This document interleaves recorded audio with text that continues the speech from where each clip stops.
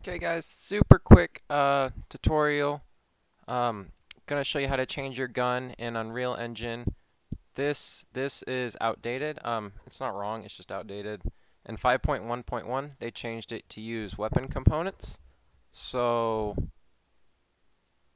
go to your weapon component. I was creating a second one here. And this was on the gun. So I'm making a second gun here because I want you guys to actually learn and not just copy what I do. We need to figure out how I did this.